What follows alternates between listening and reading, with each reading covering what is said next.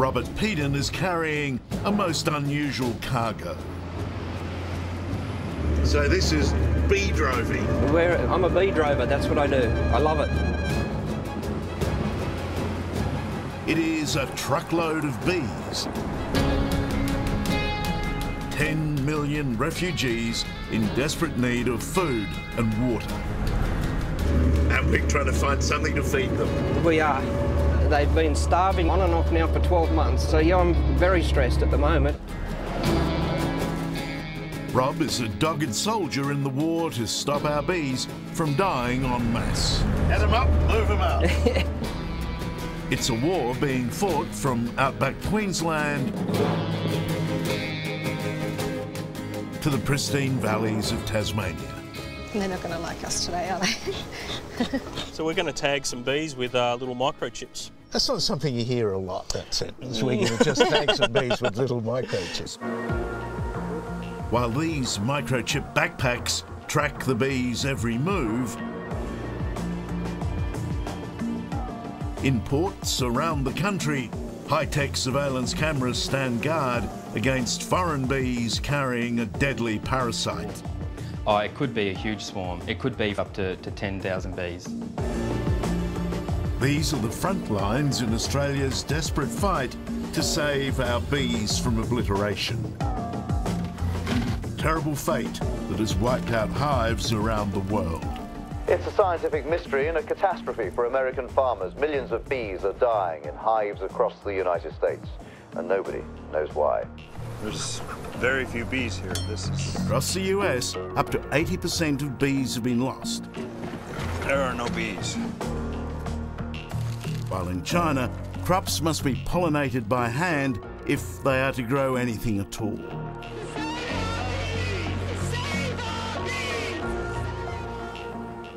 Without the bees to pollinate, there simply won't be any fruit. So the fruit and veggies and that sort of food that we're used to eating certainly won't exist as it is today. No apricots, no peaches, no pears, nothing. That's right. So there is no substitute for bees? No, I don't think there ever will be. For almost the whole tenure of human life on Earth, the bees have been with us, though, of course, not in quite the concentration you're seeing here. But the point is, they have been so commonplace and so prolific that we've tended not to notice them. What we know now, of course, is that we will take the plight of the honeybee for granted at our own peril. Stephen, why isn't this the lead story in tonight's news? Well, that's a great question. I mean, without them, we're doomed. The world's beekeepers are counting on Stephen Quarrell and his scientific colleagues from the CSIRO. Can you give me the smoker? Or They've set up shop in the quiet hills of Tasmania's Huon Valley to work with the healthiest bees in the world. Well, it's really quick. 5,000 down. Yep. 5,000 to go. And to understand what's killing bees everywhere else, Steve and his team of researchers want to monitor the bees' every movement. So they're attaching miniature tracking devices.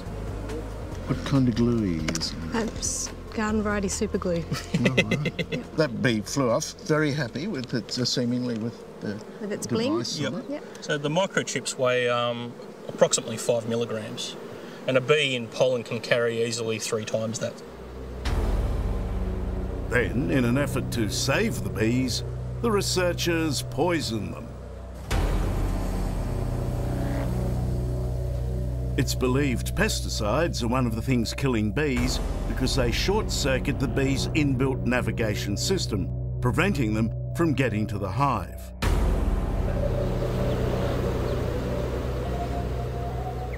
So these bees are fed syrup, laced with pesticide, and then their microchip backpacks track their progress. So these tags are more like an E-tag. It's probably the best analogy that we've come up with. So each bee gets its individual little ID number, and we can see that individual bee come and go from the hive. So it's like the old factory where you clocked on and clocked off. Yeah, that's it. We see them clocking in the morning and clocking off in the afternoon. And if they don't come back the next day or come back in the afternoon, yeah, we know that they're dead. Something's wrong. Yeah, exactly. Hey Mark, come and have a look at this, I'll show you something. Rob Peden doesn't need a microchip to know that his bees are dying. But look at all the dead bees on the ground. Yeah, here. that's right, yep. See? Jeez. Dead bees.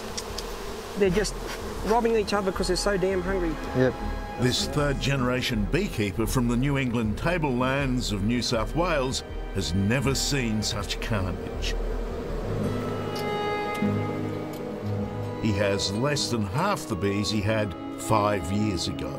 Honey production is now just a quarter of what it was. A tenacious drought means the trees are no longer flowering to feed his bees, so Rob's loaded them onto the truck in search of food, water and flowers.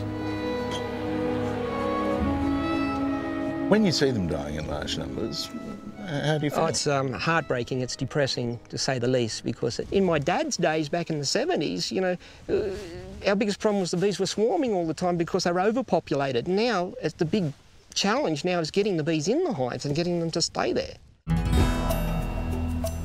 It seems everything a bee needs to survive is under threat.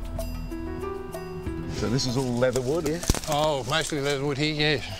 Quite enchanting, isn't it? Oh, it's beautiful, isn't it? In the midst of Tasmania's Strathgordon rainforest, beekeeper Peter Norris makes some of the most magnificent and expensive honey on the planet. You like a taste? I would love a taste. Oh, but wait a minute, am I going to suck it like Hannibal Lecter through the... No, you'll be right. You're kidding? Yeah. Well, Yeah, I'll undo your veil. Well, don't let a bee in. I won't let them in. They're angry, they're not very happy. They're all right. Jeez. There you go. There you Oh, go. that was worth the danger. But Peter's hives sit amongst the typical devastation left behind after wood chipping. Hectares of precious leatherwood trees have been clear-felled. There are only a few groves left of the ancient flowering trees essential to Peter's bees and everything else. If you don't have leatherwood in Tasmania, you can't run commercial bees. If you don't have commercial bees, you haven't got the pollinators you need for your agricultural industries. Overseas, the situation is even more desperate because of a blood-sucking parasite called varroa. Hasn't spread around the world through kind of sheer luck. It's this amazing insect that can, you know, destroy a colony in a short space of time, and it can reproduce incredibly quickly. It transmits all of these deadly viruses, and the impact that it has on the bee is incredible. The beekeeper's worst nightmare, in fact. Yeah, definitely. The vampire mite latches onto the bee's back, sinking in its fangs and slowly draining away life.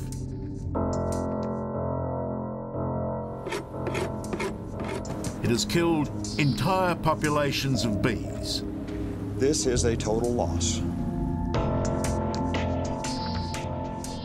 And Australia is the last continent on Earth free from this fearsome invasion. Sam Malfroy is a bee and pollination specialist right at the forefront of Australia's defence against the deadly varroa. Mate, you've got a hell of a responsibility, because if you don't get it right, it's a disaster, isn't it? It could be, yeah. I guess you've got to do the best with the resources that you've got at hand, and the program that we've got in place is probably one of the best in the world. At ports across the country, Sam Malfroy has set up these hives to detect and catch swarms of illegal immigrant bees. So this is this swarm just kind of starting to pour in, and they want to... As the bees cluster into their new home, an alarm goes off, and Sam slams the door shut from his computer. Trapped. So when you see something like this, the whole place goes to a kind of red alert, does it? Yeah, a little bit. You know, all of these incidents are taken incredibly seriously because there's a lot at stake. Sam's system is working. Each bee is inspected for varroa, and so far, Australia remains clean. If varroa gets into this country, there will be a big shock to the system. I think the risk is that we'll fall into the same category that other countries have, and we'll pick it up too late. So a lot of this program is about helping to detect these pests. To be successful in beekeeping, you've got to be able to go from one failure to another without any loss of enthusiasm. That's what I like to say.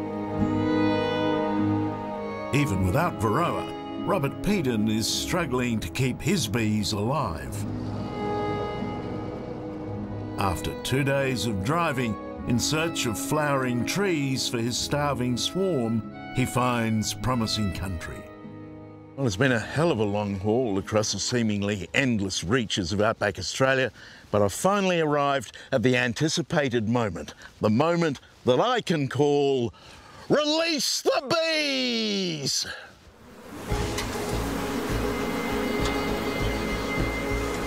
And this one, Mark, just, Jesus Christ. Charlie, get in the car, Charlie. I got to put my gloves on. Get the smoker going, Mark. Stinging bastards, Jesus Christ. Get down there, quick. Maddened with hunger and thirst, the swarm breaks free in a frenzy. Robert keeps us at a safe distance, but he is in the firing line. That's what happens when they're locked up for 20 hours.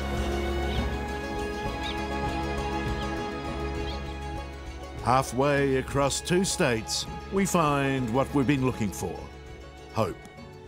It's been a barren, drought-afflicted landscape. Here's a tiny little flower of hope. Yep, the seed of hope.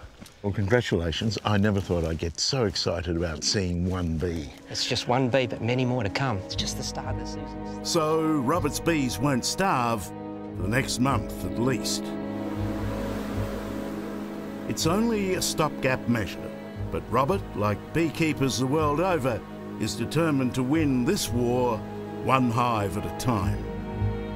And, you know, I'm just an old beekeeper out in the bush doing my thing, and I'm not a scientist, but, you know, the bees are telling us there's something seriously wrong with the way humans are treating this planet, and if the bees disappear, in time we'll disappear. So the bees are a very vital part of our ecology. If they're gone, we're in a lot of trouble.